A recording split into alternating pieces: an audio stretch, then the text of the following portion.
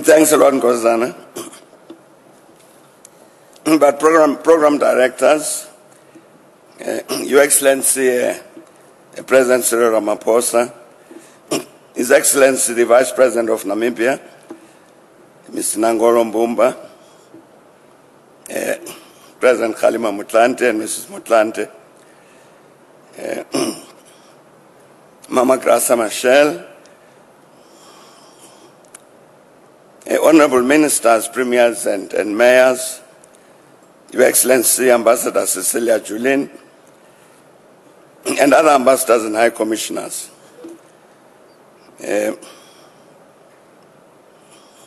esteemed Modise and Bokwe families, Chief of the National Defense Force, and other officers of the Defense Force, our religious leaders, fellow mourners, comrades, ladies and gentlemen. We have convened here to say a final farewell to a very dear comrade, Ambassador Billy Modise. I would like to believe that by now all of us are familiar with Billy's biography, which, for instance, is contained in the obituary which will be given, and the other tributes that have been delivered. And accordingly, there is no need for me, therefore, to recount that biography. However, I must repeat that that biography tells us that for 63 years, from 1955, when he first went to Fort Hare, to 2018, when he finally left us, Billy was a loyal member and activist of the African National Congress. It therefore stands to reason that that membership of the ANC surely defined in very good measure who Billy Modise was and dictated what he did. And this is because, as we all know, the 6 decades during which Billy was a member and activist of the ANC were very critical in the process of the making and transformation of South Africa, and therefore the evolution of the ANC itself. Thus, in Billy Modise, we have one of those comrades who has been present as an actor in the process I've just mentioned of the making and transformation of our country and the evolution of the ANC. And as we all know, this was a process which, among others, included a most determined and multi-sided struggle within South Africa, with the broad liberation movement united around the Freedom Charter, combined with a similarly determined and truly massive international movement of anti-apartheid solidarity.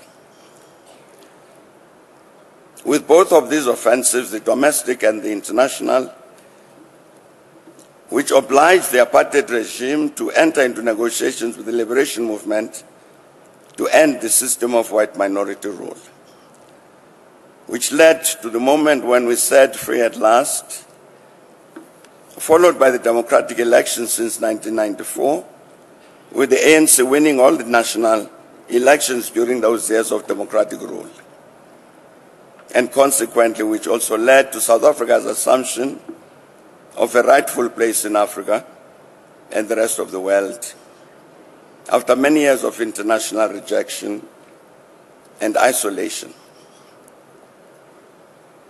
All these were each great victories in themselves. And as South Africans, we've owed it to the architects of each of these victories to bestow on them the deserved accolades. And of course, those accolades are finally due to all of those, including the masses of our people, whose collective actions finally brought freedom to our country. Billy Modise occupies an honored place among these who must receive those accolades. However, it must surely be a matter of common cause among all of us that truly to honor these great patriots requires more than these praises which we must indeed shower on them.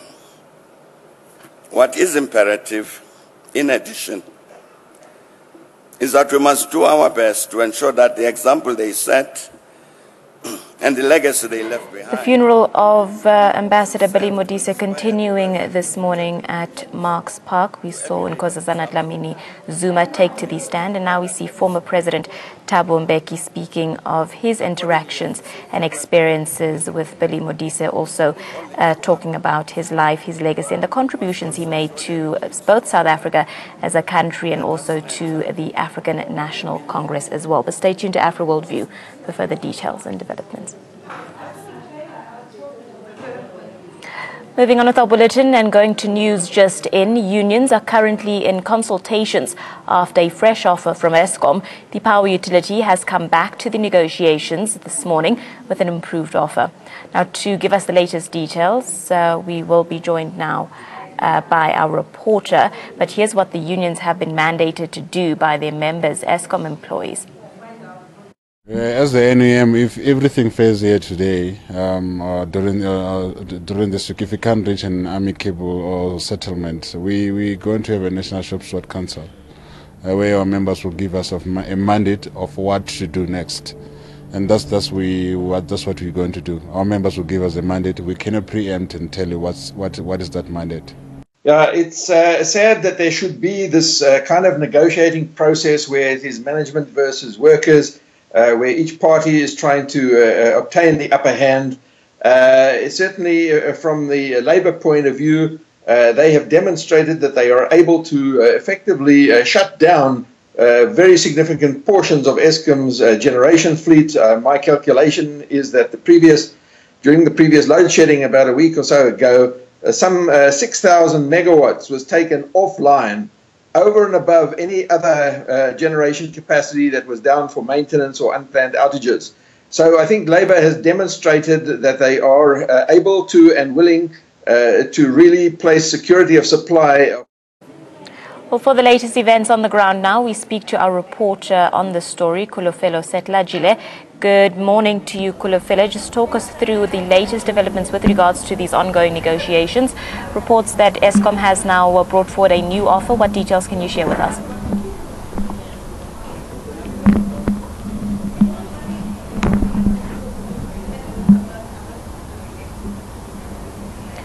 Kulofelo, not sure if you can hear me clearly.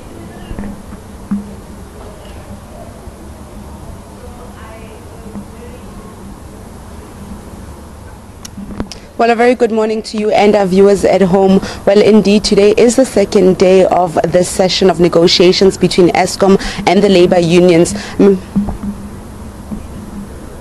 I can absolutely hear you, Abigail. Can you hear me?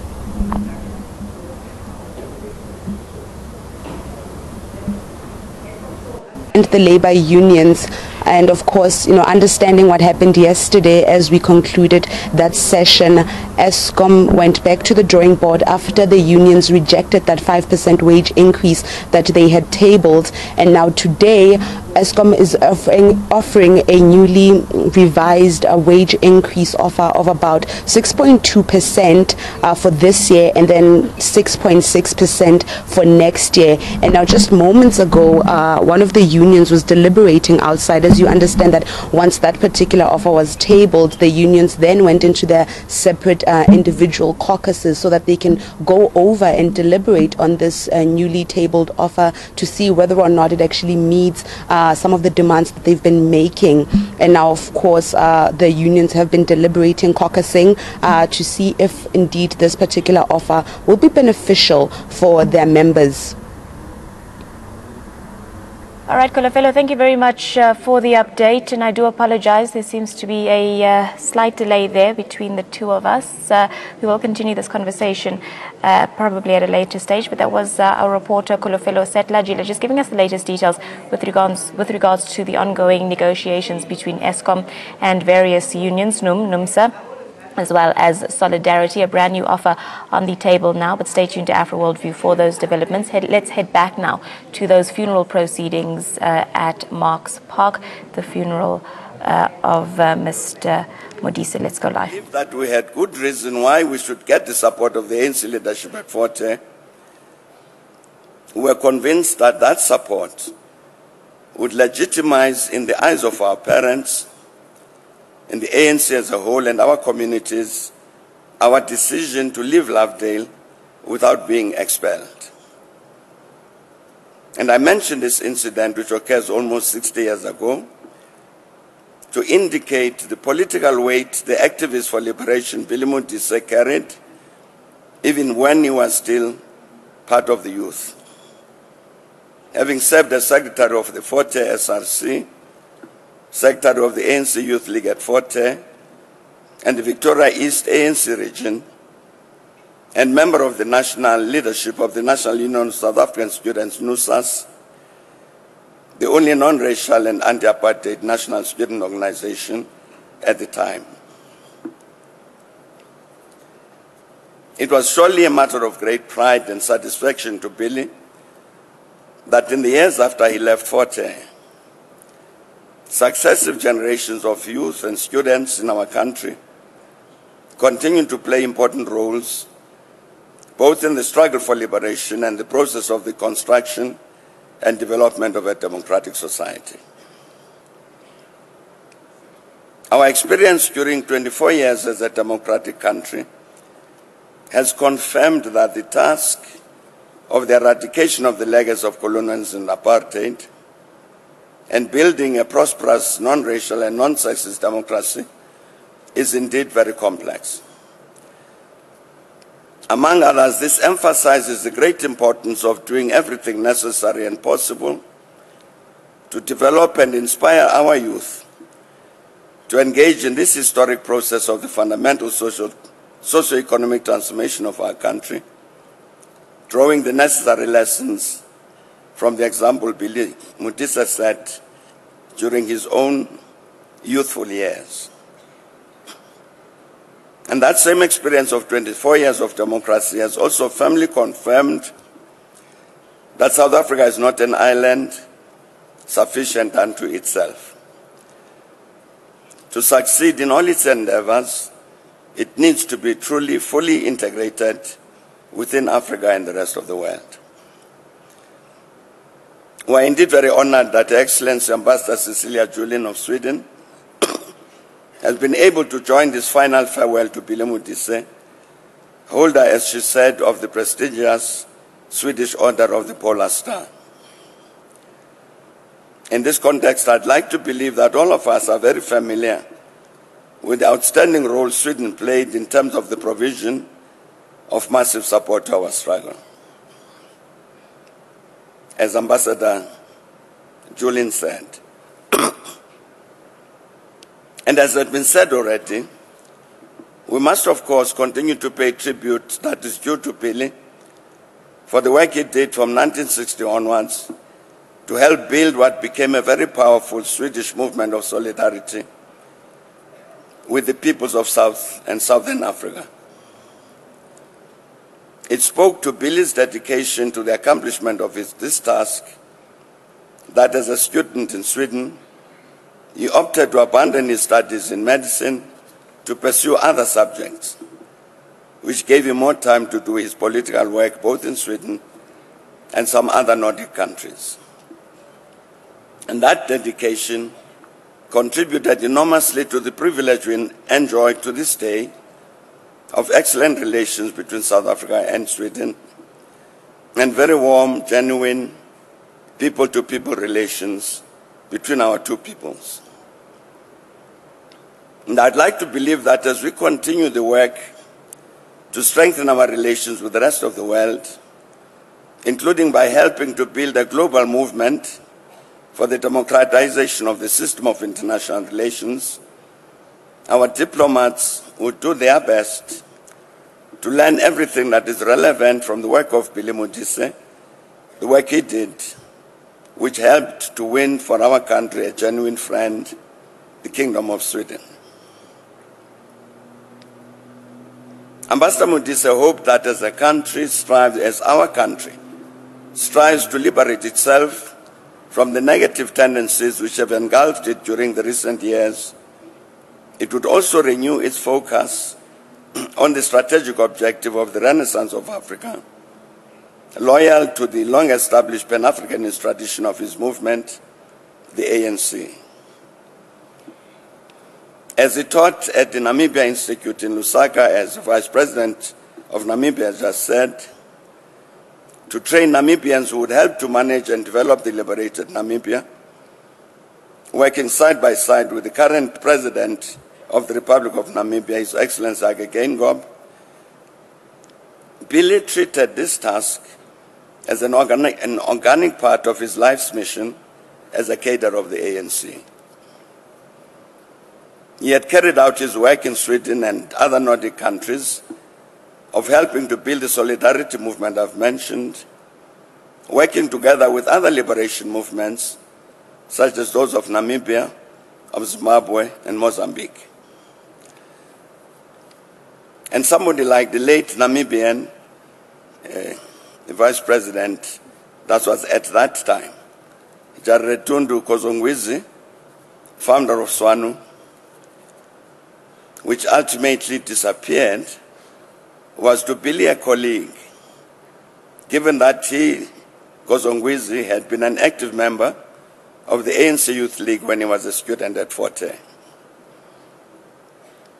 Inspired by his vision and commitment relating to our continent, Africa, and the practical example, he said, we must pay tribute to and truly honor Billy Modise by regaining the unqualified respect of the whole of Africa for our country, by doing the good and right things which gave hope to all Africans, including the African diaspora.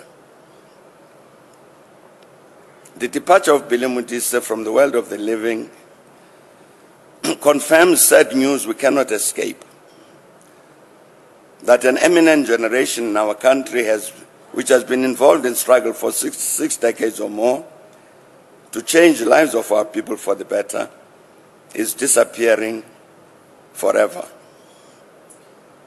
These are men and women like Billy Modise, who throughout their lives, and despite their being confronted by great challenges, have consistently conducted themselves according to a noble value system and remained at all times humble, humanist, never self-serving, permanently ready to serve the people. Thus it is that when death robs us of any among this generation of liberators that I've mentioned, this produces a sense of foreboding, that unless we act to prevent this by ensuring that many among the living emulate our liberators, such as Billy Modise, one day we will wake up and find that there are none in our country who would conduct themselves according to the noble value system I've mentioned, humble, humanist, and never self-serving. Sincerely, and your daughter Thandi and the rest of the Modise and Bokwe families, and please accept our sincere condolences at the loss of one very dear to you, Ambassador Billy Modise. And our ambassador, our dear ambassador, our esteemed leader, our elder brother and friend, Comrade Billy, honored member of the Order of Lutuli. While we live, we will do our best to help ensure that the nation does not lose the extraordinary legacy you have left behind for its benefit, intent to give substance to what has been and will be said, that the spirit of Billy Modise lives on. And may the outstanding patriot, Ambassador Billy Modise, rest in eternal peace. Thank you.